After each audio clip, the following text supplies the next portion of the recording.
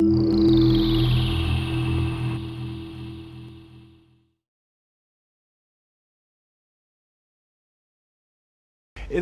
is basically a financial economics paper about the financial implications of a major legal event. Here in the presentation, I would like to focus, and I would like you to focus on the legal implications rather than on the fine details of the finance methodology.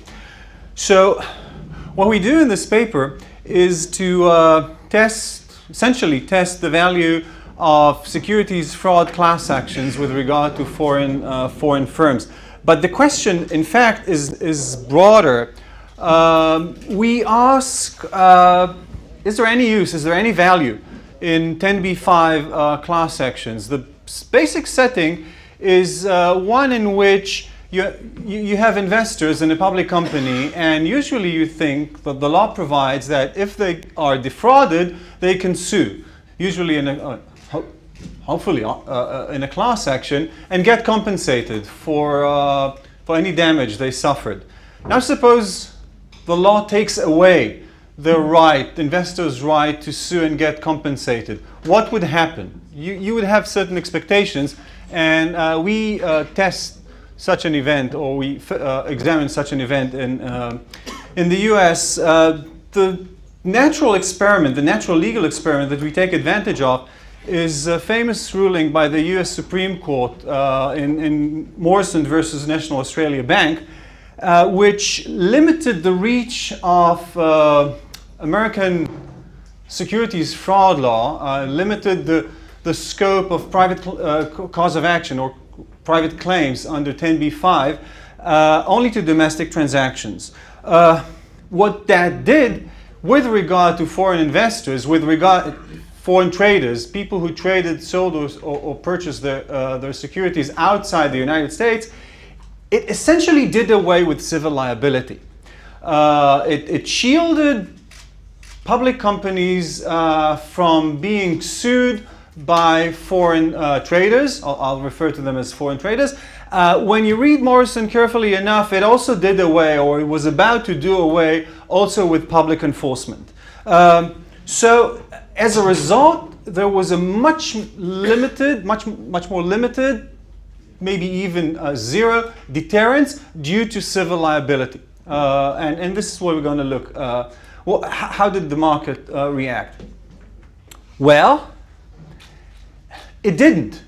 It did. I mean, the markets did react, but with indifference or under more lenient assumptions. Markets were actually happy about this news, about firms not being able to be sued, or about investors not being able to sue for 10b-5 or for securities fraud, which is surprising. And should give us pause if you believe the results. We usually refer to this situation or this question under the title of bonding. Bonding is a theory that has to do with cross-listing, namely a situation in which a public company has its securities listed for trading in more than one country. And when it comes to being listed in the United States, there's a long literature that argues that foreign companies, particularly companies that are based in countries with weak corporate governance legal environment, may want to list their shares in the United States in order essentially to rent the US legal regime as a bonding mechanism, as a credible commitment to behave, to comply with disclosure duties, and so on and so forth. How does this work exactly? I won't go into the details. I think you can intuitively grasp the idea. There could be more extensive disclosure duties, but what the literature has focused on more recently, it's about the threat of litigation. It's about the threat of being sued, particularly civil liability in a class action setting in the US. There's some additional literature, some of which I'm involved in, some is put forward by my partner, Jordan Siegel. Essentially what we say is that it's not only about deterrence. I mean, foreign firms come to the United States not only for making this credible commitment due to legal bonding. They may want to make a reputational, to take a step of reputational bonding. So it's not being, it's not that they fear of getting sued, that they want to establish a certain reputation of good behavior. And I'll put my contribution aside for the sake of time. There is a big identification challenge, meaning that it's very difficult to pin down the effect of the legal regime, because a lot of things happen when a foreign firm comes to the United States. It increases its visibility, it establishes connections with the capital markets in other ways than through the listing, and so on and so forth. So an authoritative summary by Andy Caroli says that a proper verdict about the bonding hypothesis, especially of its pure legal form, has not yet been rendered. What did Morrison do? In order to understand what Morrison did, you have to briefly have an idea about what the law was before. And the law in the United States used to be that even though the actual fraud may not have taken place within the United States, a U.S. court could assert jurisdiction, and other authorities could assert jurisdiction over that conduct under two alternative tests. One is the conduct test. If at least some significant part of the fraud was did take place in the United States, then there could be jurisdiction. Or if the effect of a purely foreign conduct took place within the United States, then there could be jurisdiction. The Supreme Court in Morrison did away with that. The Supreme Court said there's only one condition or one test that you should use in order to interpret the international or the territorial reach of Section 10b, the fraud provision, which is Section 10b reaches only in connection with the purchase or sale of security listed on an American stock exchange and the purchase or sale of any other security in the United States. Namely, it's a purely territorial test. If the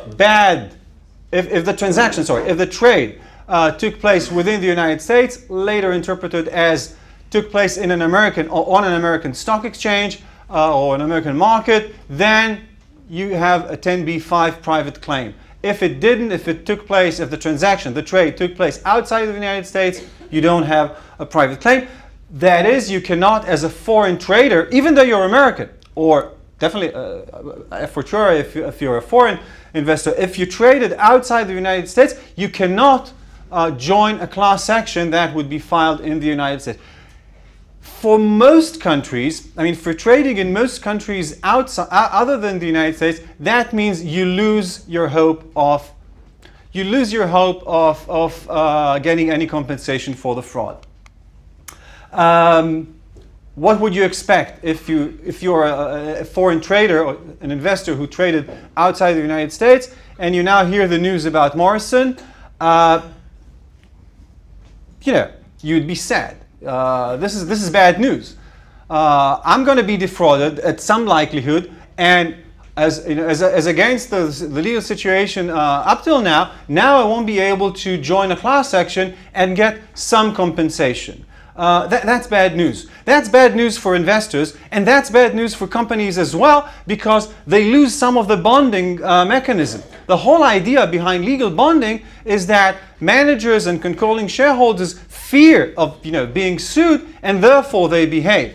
If you tell them now you're going to be shielded from at least some part of your potential plaintiffs, the amount or the scope or the intensity of the deterrence would shrink, which is bad news. This is like loss of commitment, loss of deterrence.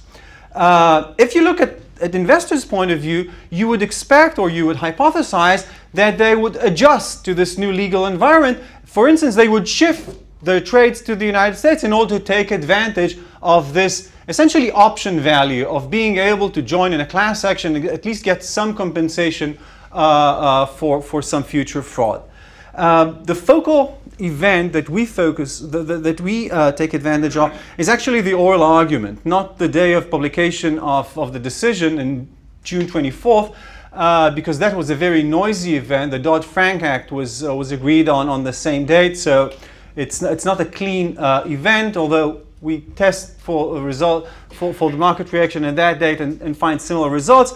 But what we do focus on is on the all argument event, and the news were following closely this all argument, and several news channels were reporting from court or right after the argument, coming out with the news that the Supreme Court doesn't want foreign investors in U.S. courts.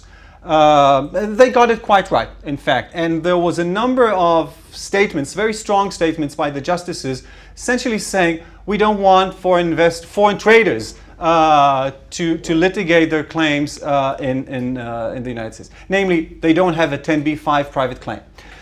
We look at all. Let's skip the data and let's go directly to the results. What happens?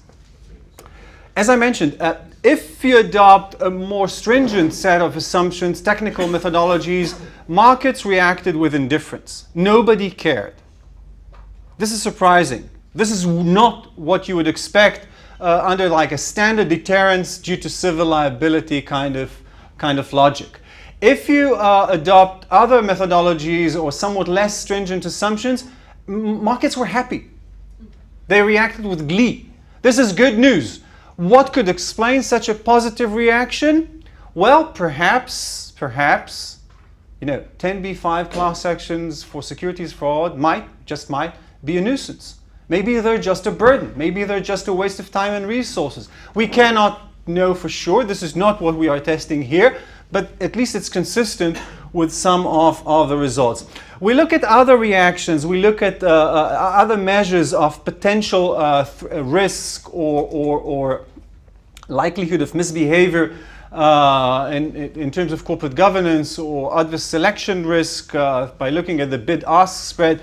How much, this is a measure, a financial measure of how much market traders hedge against the possibility that there may be trading while being informationally inferior or an information asymmetry that goes against them, and we see no reaction. So the way market participants reacted to this change is not consistent with any bonding role or any positive corporate governance role of civil liability. Why do we believe that this has to do with legal bonding? Because we do observe some proportional reactions. So market participants were happier the more capital is listed outside of the United States. That is, we look at this measure of non-US capital, that the capital of the firm that's listed outside of the United States, as a crude proxy for the relative amount of shielding or the relative scope of shielding due to Morrison. Because these are the claims, this is the capital that cannot substantiate, that cannot support a 10b-5 cause of action. And the larger the non-US capital, I mean, the more the company is listed and trades outside of the United States, the happier market participants were. Happier in the sense that markets reacted abnormally positively to the news coming from the Supreme Court. Let's skip this and conclude. So, if you believe our results, then the paper poses a number of challenges, most basically to the value of securities fraud class actions, and this is pretty much in line with a line of literature in the last 20 years or so, talking about the circularity problem, essentially saying that class actions don't serve any good purpose, because what happens in a securities fraud class action is current shareholders paying past shareholders, which is a wash, and the only parties who are happy with that are the lawyers and the insurers. That's important in its own right. But maybe there are cheaper ways to support these guys than all this mechanism. It may be, if you believe the results, it may be a challenge to legal bonding, and even more broadly, more fundamentally, it could be a challenge to deterrence through civil liability. Because what we have here, the foreign firm and cross-listing, this is marginal. This is secondary. What we have here is like a laboratory, a clean laboratory, looking at a natural experiment in legal regimes where you have one set of firms that remains subject to a certain legal regime of civil liability, another one that is gradually shielded from civil liability, and the markets, either they don't care or they're relatively happy about the results. Again, let's skip the cross-listing specific issues that may be less interesting in this forum. Policy implications. Well, again, if you believe the results, there's probably no way around strengthening local, home country governance institutions. Countries and firms most likely cannot rent the legal institutions of other countries. This does not mean that they cannot rent US capital markets for reputational purposes. In fact, we believe that this is what they do. They don't rent the civil liability mechanism to enhance their value and to enhance their corporate governance. Thank you.